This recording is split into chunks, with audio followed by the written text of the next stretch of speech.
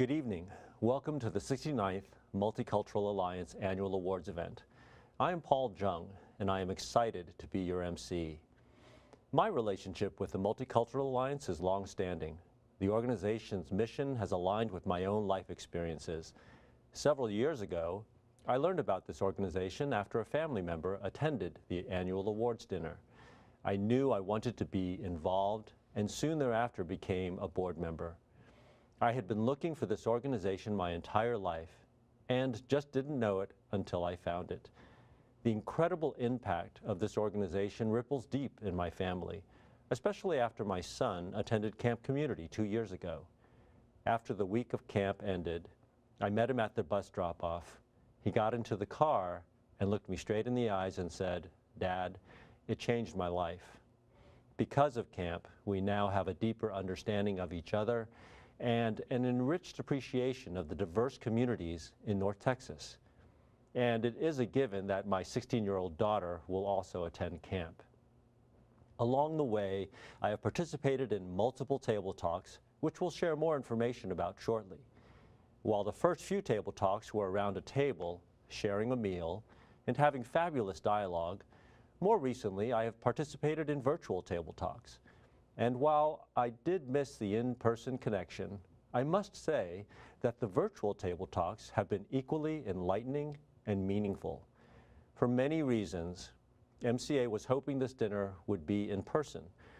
The experience of our previous dinners shows what is possible in our world when people of all backgrounds come together to celebrate. While this is not possible to replicate virtually, we do hope you will stay with us for the entire program and reach out to us through the chat. In a bit, Bill Thornton, who recently retired from the Fort Worth Chamber of Commerce, and Deborah Ferguson with NBC Channel 5 will be recognized. And the Chief Executive of the Dallas Mavericks, Cynt Marshall, will offer words of congratulation.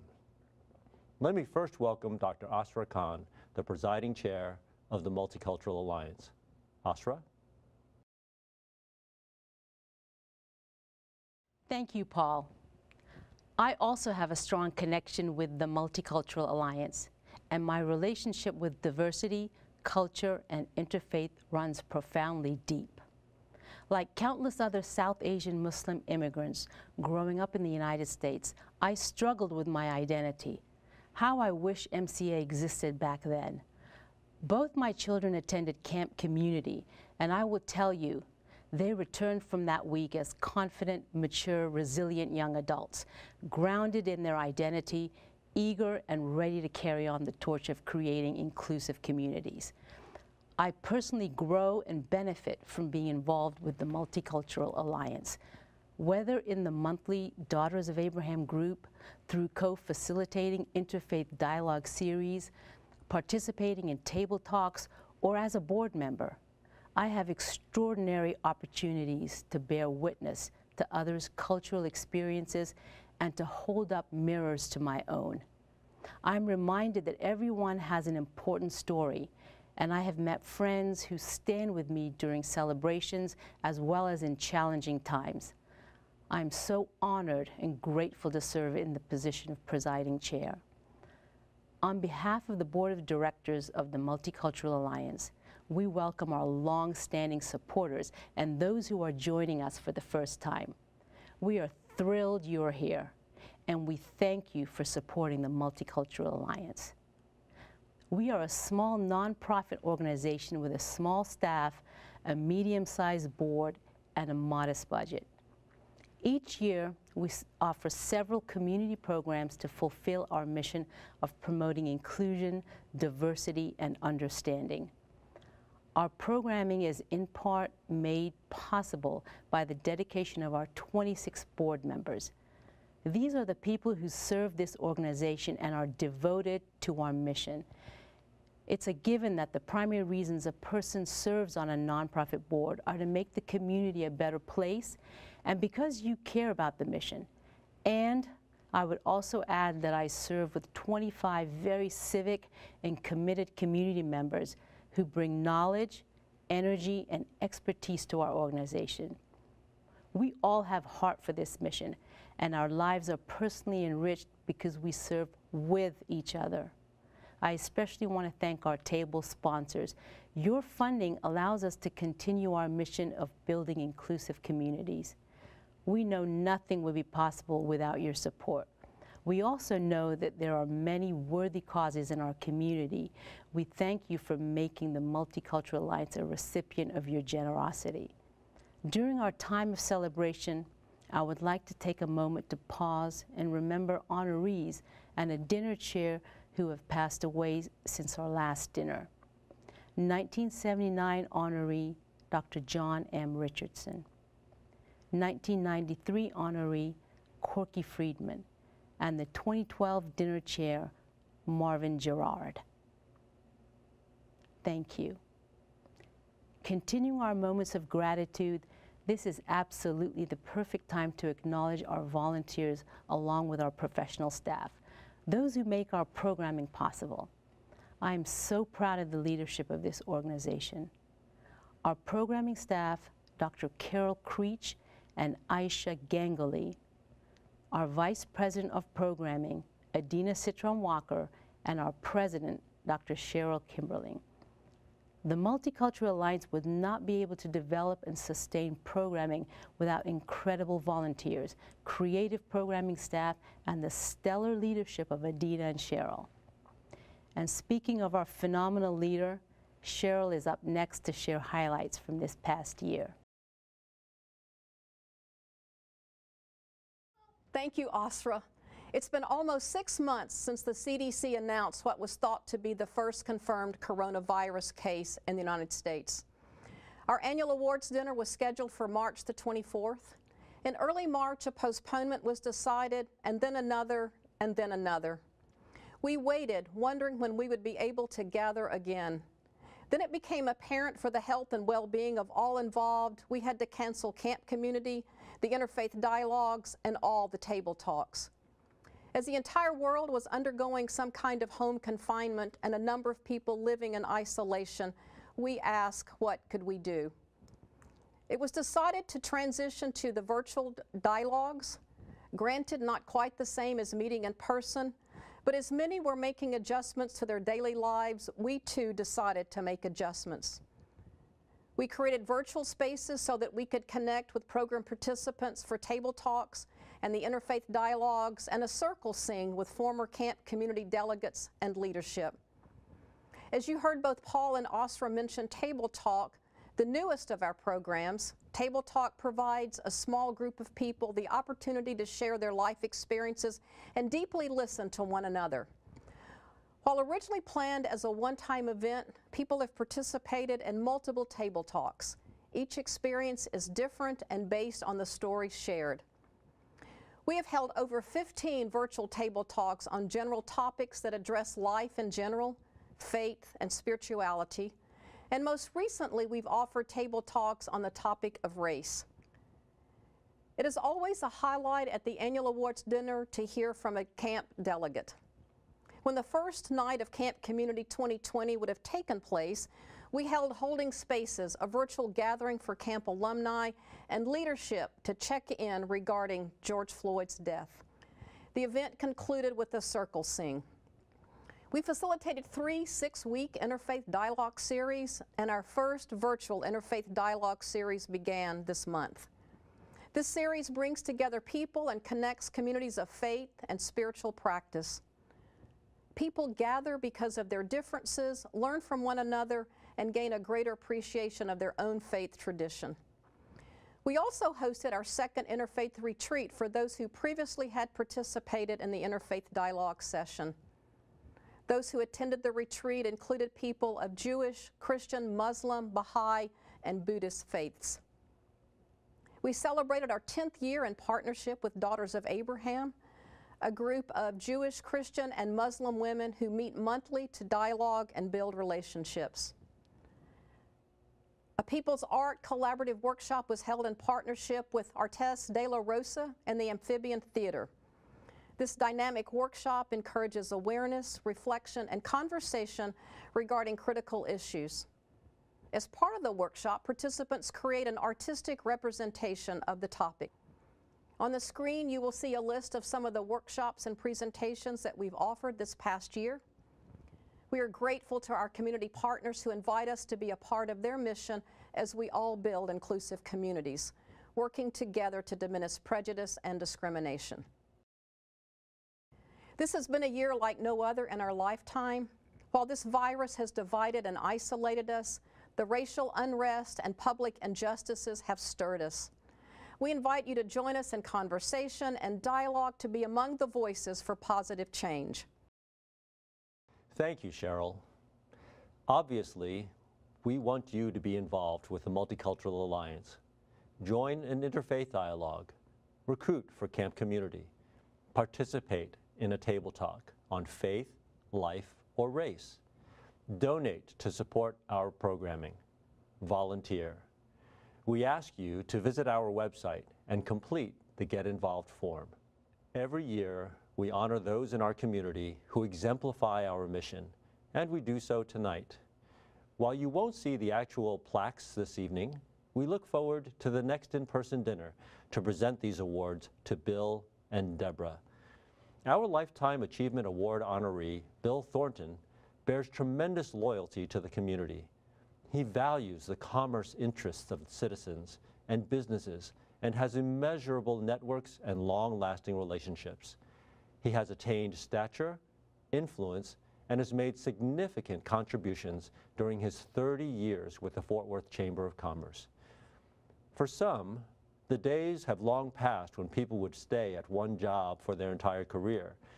If you ask Bill to explain why he stayed in the same job for 30 years, he'd tell you that he was happy at the Fort Worth Chamber and there was no reason to leave. Bill Thornton, we are delighted you are our recipient of the Lifetime Achievement Award.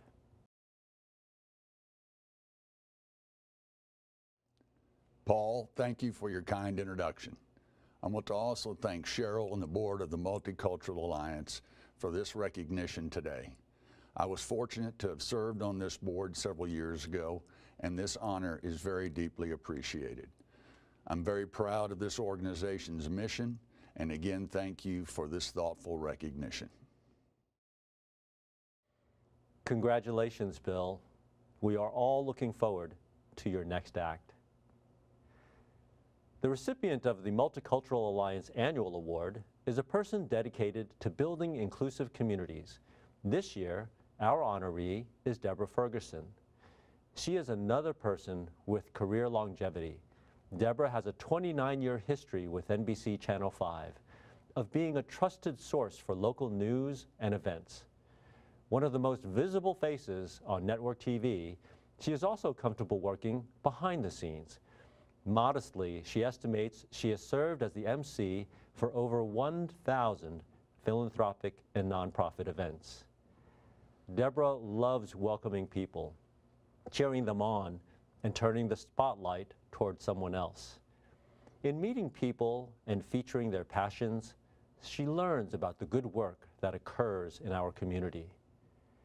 On several occasions, Deborah interviewed students returning home from camp community. Her down-to-earth approach places each person at ease, and her goal is to make the conversation unprompted and natural. Deborah, tonight we spotlight you. It is my honor to welcome Deborah Ferguson, the Multicultural Alliance Annual Award recipient.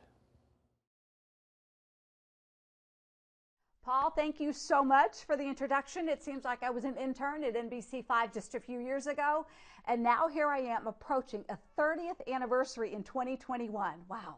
Bill, that is a lifetime, isn't it? And something to be proud of. Congratulations on your Lifetime Achievement Award. I sure hope that you're enjoying your retirement, and I just got to say thank you for your dedication and your passion to making Fort Worth a great place to live and work. Thank you to Cheryl Kimberling. You finally did it. You got us all together for this event. COVID-19 cannot stop a woman committed to her mission and committed to an organization that promotes inclusion, diversity, and understanding while working toward eliminating bias, bigotry, and oppression in our community. To you, to Adina, to your board members, your partners, thank you for the tireless work to make true the statement on this Visit Fort Worth t-shirt that I proudly wear that says, "Everyone's welcome in Fort Worth, Texas. Y'all means all." It's like the anthropologist Margaret Mead said years ago, "Never doubt that a small group of people can change the world." And indeed, it is the only thing that ever has. You are doing that. Thank you, too, for this honor of the 2020 Multicultural Alliance Award. When Cheryl and Nader Ruddock, the Vice President of Community Affairs at NBC5, approached me about this award, my first thought was, me? Then it was, what do I have to do? Speech, speech, speech, run, run, run. I'm usually the one introducing the honoree who gives the speech rather than the one who accepts and then gives a little talk. So I must tell y'all that this is a new role for me. So it's probably good that we're meeting like this virtually rather than face to face, because then I can tell you I would really be nervous. I can also tell you I am indeed humbled to be recognized by the Multicultural Alliance, not because of anything I've done, but because of everything it does, you do, to bring us together and to help us embrace our differences and see the value, the strength that comes in inclusiveness. How do I know it works? Because I've seen the results and I've heard from those whose hearts were changed. I'll give you 3 examples. I first learned about the MCA a decade ago when I did a story at Martin High School in Arlington. Some students there had started the Multicultural Alliance Club to encourage cultural diversity and acceptance. That day that we were there getting our video and doing the interviews, students brought food that connected to their cultures and then used the meal as a way to start conversations that turned into lessons in diversity and inclusion. At NBC5, one of our things we like to say is Texas connects us, but food connects us too. And in the room that day, I saw a feast that filled my heart. Students with different experiences were sharing and they were laughing and they were learning, they were united. The co-founders there at the club in Martin had gotten a taste for inclusion at the MCA summer camp called Camp Community. One of them, Amon Session Brown, went on to get a degree in Spanish and political science. She is now a high school teacher in the Cedar Hill ISD, shaping the hearts and minds of the next generation. She told me the other day, and I quote here, "When I reflect on my experience with Camp Community, I am still overcome with emotion from that life-changing week in the summer." 6 years later, I got to tell the story of Camp Community from the eyes of 3 teenagers who'd been there. A young woman from Paradise High School in Wise County told me, I quote again, "I went to camp and I didn't realize how sheltered I was and how inexperienced I was with different people until I got in that room. And there were more ethnicities and religions than I've ever met in my entire life." She also went on to say, "It made me happy. It made me want to experience more of that and more of these people I was missing out on." I still remember that and can see her in the room as I did that interview, and it just brings me to tears. It was such a profound statement. I can tell you that this young woman is now a college student, and she is still experiencing the joy and diversity and is empowered to put action to her words. How do I know? Her social media reposts show things like, quote, "Here's an example of how white privilege sounds. You keep saying that it's horrible that an innocent black man was killed, but destroying property has to stop. Try saying it's horrible that property is being destroyed, but killing innocent black men has to stop. You're prioritizing the wrong part."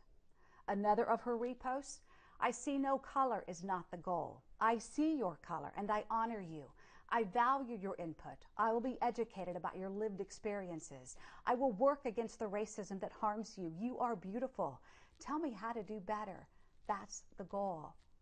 And isn't that beautiful? These are from the young woman reposts on her social media page, a young woman who'd gone to Camp Community, one of your alums. Even with that first story a decade ago, I can tell you I was hooked on the work of the Multicultural Alliance. That second story deepened my interest. And in March of 2020, I took the plunge. What did I do? I had my own personal experience with the Multicultural Alliance, away from the cameras of NBC5, and right here in the dining room of my home.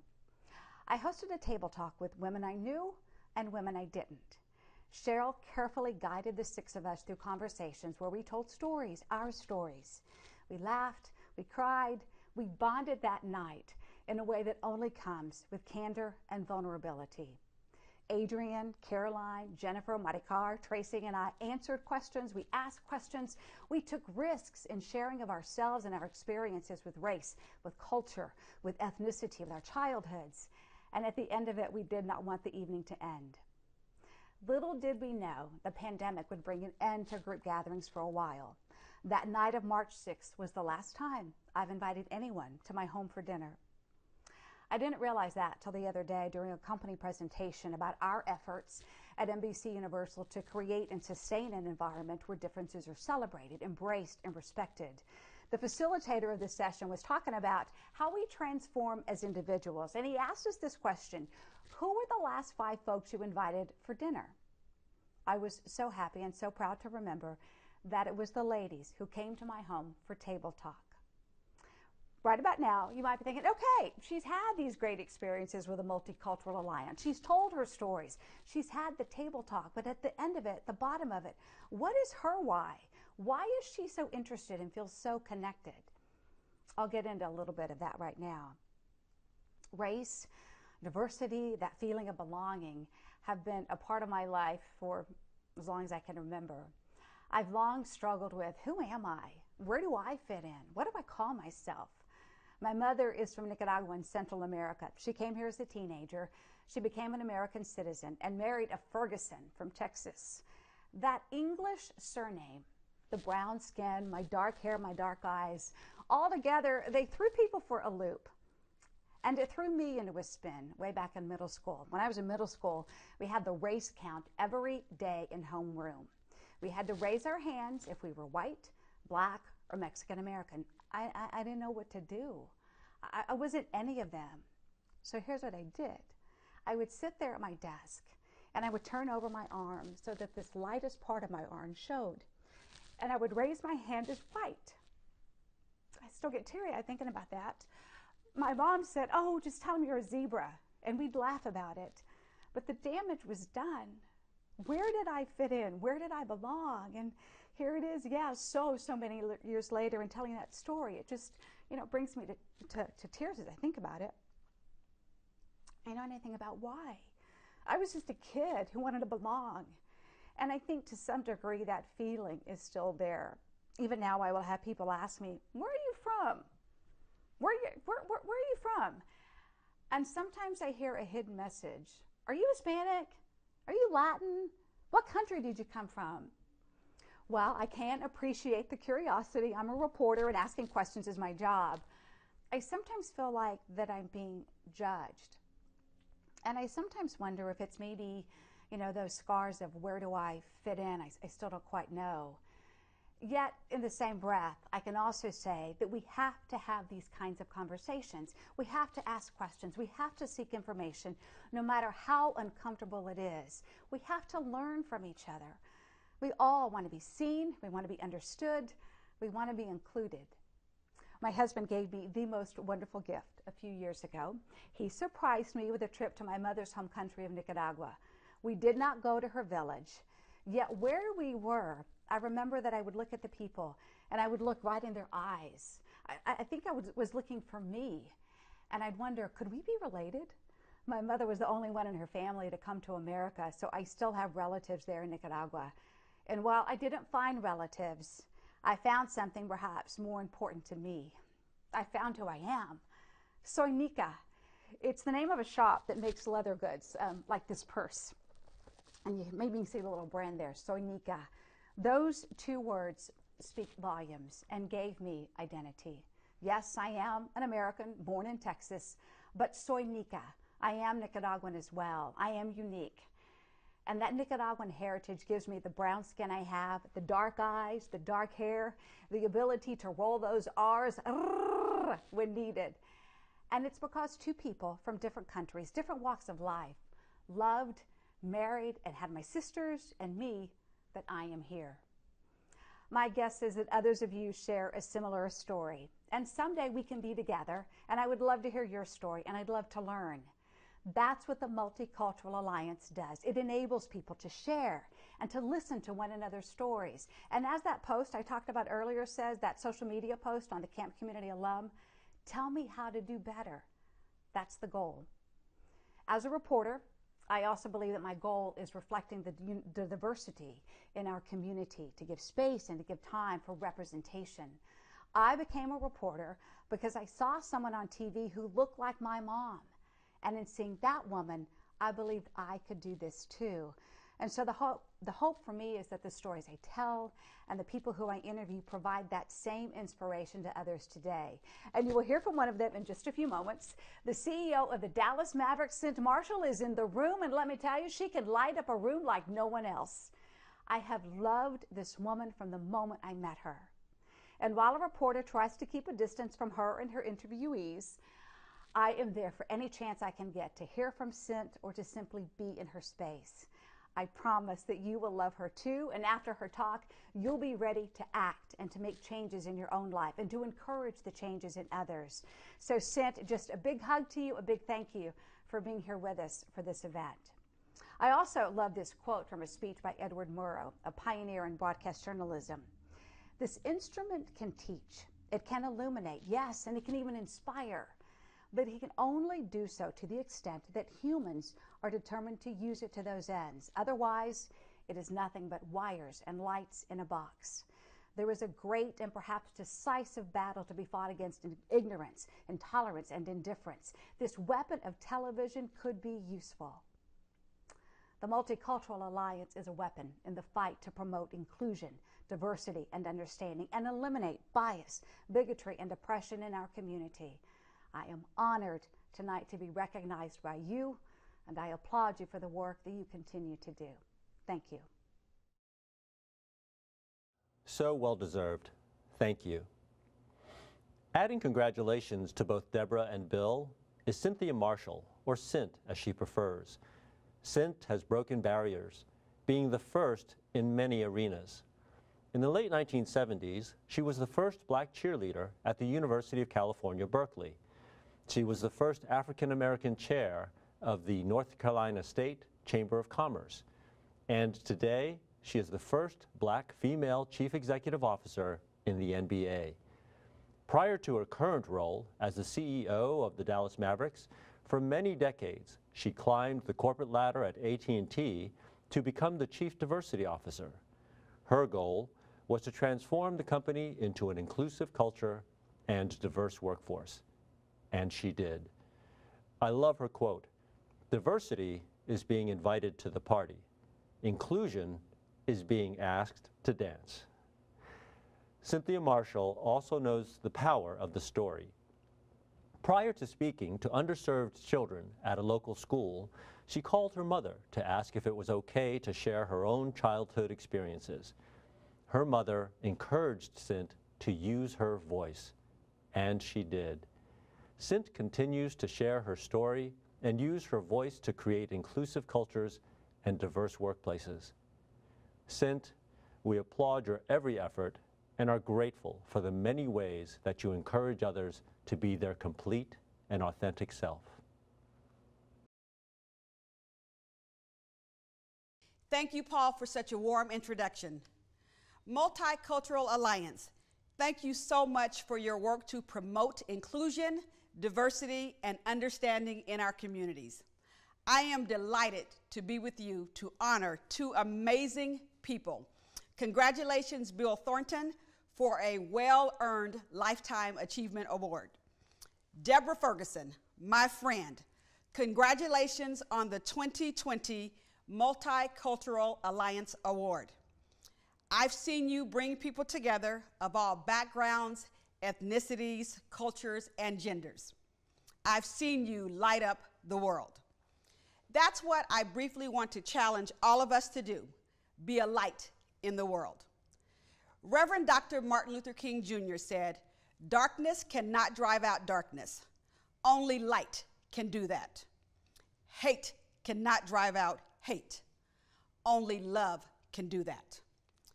Deborah, you were a light when you walked into my Dallas Mavericks office over a year ago to invite me to be a part of your work with the Young Women's Leadership Academy. Your passion for bringing out the greatness in these young women was and still is contagious. You lit up the room as you talked about the challenges they were overcoming and the bright future awaiting each one of these young women. Little did you know that you represented in those few minutes in my office people who impacted my own life, people who didn't care about my 94804 zip code. You represented those who exposed me to things I had never seen before, things I didn't even know existed. You represented the light that found me as a teenager when I was in a very dark place. You represented those who stepped into my poor community to make a difference.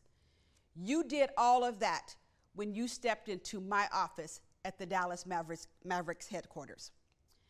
I challenge all of us to be like Deborah Ferguson, to not just light up an office, but light up a community.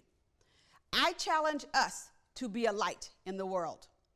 I challenge us to get out of our comfort zones and widen our circles to include people who look like us and those who don't look like us. I challenge us to host courageous conversations where we can listen, learn, and unite. Unite around things that are overdue to be addressed in this country. I say overdue because my parents left Birmingham, Alabama, when I was 3 months old to avoid raising their kids in segregation and racial oppression. They left Birmingham so that their children would not have to endure social injustices and the Jim Crow South. My parents were a part of the Birmingham Civil Rights Movement, a movement that landed Dr. King in a Birmingham jail, where he wrote one of his famous letters in April of 1963. It's one of my favorite letters. One of my favorite excerpts reads, "Moreover, I am cognizant of the interrelatedness of all communities and states. I cannot sit idly by in Atlanta and not be concerned about what happens in Birmingham. Injustice anywhere is a threat to justice everywhere. We are caught in an inescapable network of mutuality, tied in a single garment of destiny. Whatever affects one directly affects all indirectly. The movement has continued in its various shapes, forms, issues, and colors, and it is affecting all of us. It's 2020, and this is our moment in the movement. Yes, it's our moment in the movement. What will we do with our moment? Well, I can think of a few things right now that we can do. We can support the work of the Multicultural Alliance. We can be inclusive, like Deborah was when she walked into my office and invited me into her network. We can hold our friends, family, and associates accountable for their biases by challenging them on their beliefs. We can encourage them to challenge us. We can all lean in and call out biased kitchen table talk, stuff that happens behind closed doors. We can develop our individual and collective action plans to make a difference. We can be the light in the world that helps others see. What will we do with our moment? I know what Deborah Ferguson has done with her moment. We can start by being a light in the world. Deborah, thank you for being a light. Congratulations to both of our honorees. God bless you. Thank you, Cynt, for your inspirational words. Yes, this is our moment. Before we conclude, I want to ask Adina Citron Walker, the MCA Vice President of Programs, to share with you once again how to get involved in the many programs that were highlighted.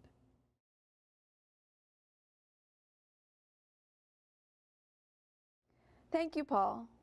We are excited to announce that we were a recipient of the Buckingham Strategic Wealth Pillar Grant. This grant is dedicated to Table Talks on Race. If you haven't already, I'm inviting you to sign up and participate in one of these table talks or any of our programming. Get involved. Because you are watching, we feel that you are supporting inclusive communities. The question is, how will you continue to be part of our mission? We ask that you share this video and spread the word about opportunities with the Multicultural Alliance. We look forward to receiving your Get Involved response and learn the ways you would like to build inclusive communities together. We are living in critical times. COVID-19 has disrupted and devastated our lives. We are living in critical times. The death of George Floyd, alongside the deaths of far too many, has galvanized communities to dismantle racial inequities. We are living in critical times. Many people have suffered terrible injustices. We are living in critical times. Let us all work to cultivate inclusive communities. One individual can certainly make a difference. A collective group of individuals can deliver a message that reverberates and ripples throughout a community, a country, and the world. At the Multicultural Alliance, we focus on dialogue and education. We deeply listen to and learn from one another's experiences. We are living in critical times. Help us be part of the solution. Help us be part of the solution. Help us to be part of the solution. Join with us as we build inclusive communities together. Join with us as we build inclusive communities together. Join with us as we build inclusive communities together.